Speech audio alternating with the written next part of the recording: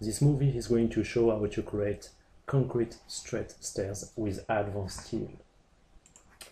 Advanced Steel provides different tools for creating concrete elements. Let's use the icon wall to create a wall. We can specify the first point, the second point, and just give a distance like a value of 2300. Now in the dialog box which appears, we can specify different thickness to have something like that.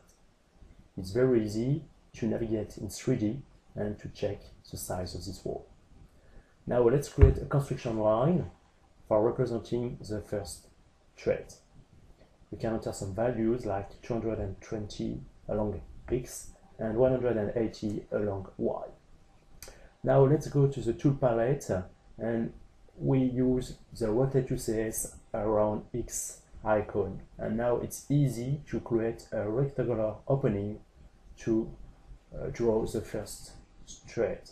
Now in the dialog we see the value. We have a green cut also, which is now applied to this wall. And with Advanced Steel we have a copy command, transform elements icon, that we can use. We can just pick the green cut, specify some values along X and Y, change the number of copies, and we can press OK, but just use the preview icon to see the result. Now we just have to select the corresponding entity, that means the wall, and all the green cuts have been copied along the concrete wall. It's easy now to display the model in realistic mode, to change the display type of the concrete stairs, and to display or not the